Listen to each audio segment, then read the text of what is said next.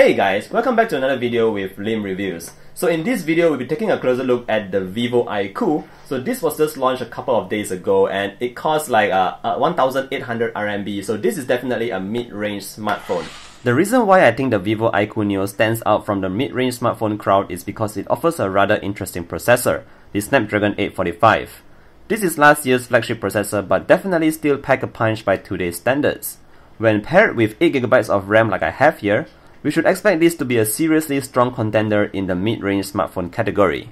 So this is last year's flagship processor but definitely still pack a punch by today's standards.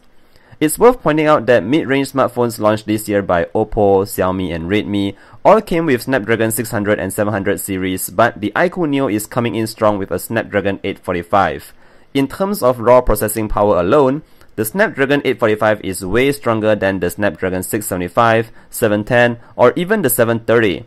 So, is this enough to make the VIVO iQoo Neo the best mid-range smartphone? Let's find out. First up, let's check out the design on the VIVO iQoo Neo. The iQoo Neo comes in two color combinations, but I decided to go with the black version because it looks really sleek. The entire device does feel a little thick, but still feels okay in the hand. If you look closely, you'll notice that the back panel comes with a really subtle carbon fiber design which looks great if you ask me. I'm not sure if the back panel is made of glass or plastic, but there is a screen protector pre-applied on the back panel to protect it from scratches. Here, we also see the triple camera setup which does stick out a fair bit.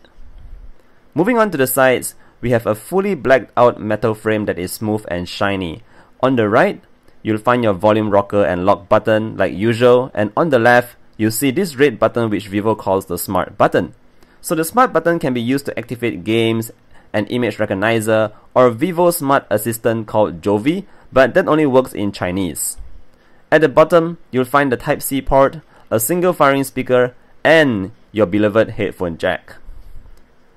On to the front, we are greeted with a beautiful 6.38-inch AMOLED display that is bright, vibrant, and comes with great viewing angles. These days, you'd expect nothing less than an AMOLED display on your smartphone because it just gives you this better viewing experience. You do get a tiny notch at the top that houses the 12-megapixel selfie camera. It is a really tiny notch, but if you ask me, I'd prefer to have a sliding front camera for that completely full display.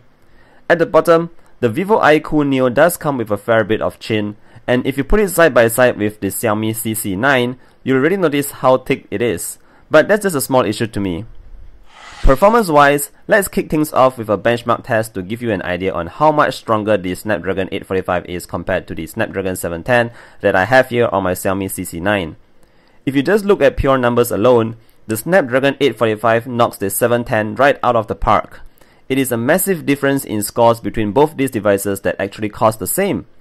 The 120,000 score difference is similar to what you'd get if you compare the Snapdragon 855 to 845. The good news is, the VIVO iQoo Neo actually lived up to its benchmark scores. In terms of real-world use, the VIVO iQoo Neo was noticeably faster than the Xiaomi CC9 in terms of launching apps and gaming performance. So let me show you guys the speed difference by launching a rather graphic-heavy game. You'll notice that the game launches quicker on the VIVO iQoo Neo. It's not much, but it is definitely noticeable, and if you game a lot, the little time difference actually adds up to a lot of time saved. Having said so, the high performance does come with a downside, and that is the VIVO iQoo Neo gets warm really quickly. In fact, it got so hot at one point that it was uncomfortable to hold, and I could even feel the heat on my thigh when I placed the phone into my pocket. I realized that the VIVO iQoo Neo gets warm the quickest, especially if you're taking a lot of photos or if you game for 20 to 30 minutes. Even when carrying out the benchmark test, the VIVO iQoo was already heating up pretty badly. So I'm not sure if this will be fixed in a future update, but this is something you should note for now. Next, let's talk about the cameras on the VIVO iQoo Neo. Most mid-range smartphones these days come with a 48-megapixel main sensor, but this is where Vivo had to cut down on cost. The sensor you get here is a 12-megapixel main sensor, an 8-megapixel wide sensor, and a 2-megapixel depth sensor. At the front, you get a 12-megapixel selfie that also supports portrait mode. So after some testing, I found out that the camera setup on the VIVO iQoo Neo works really well and is good enough for sharing on social media. Of course, it is not the best, but I took a couple of samples for you guys to judge on yourself.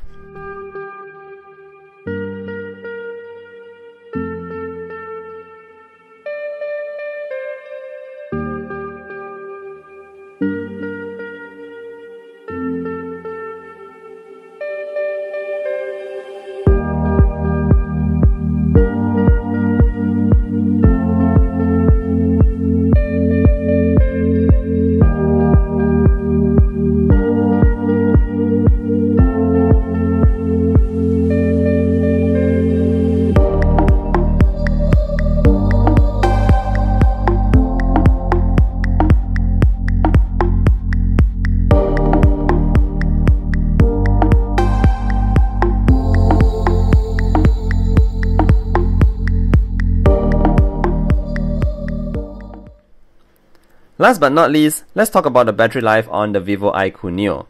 The iQoo Neo comes with a rather large 4500 mAh battery that supports quick charge. So based on my usage, I managed to squeeze in about 6 hours of screen on time before it required another charge.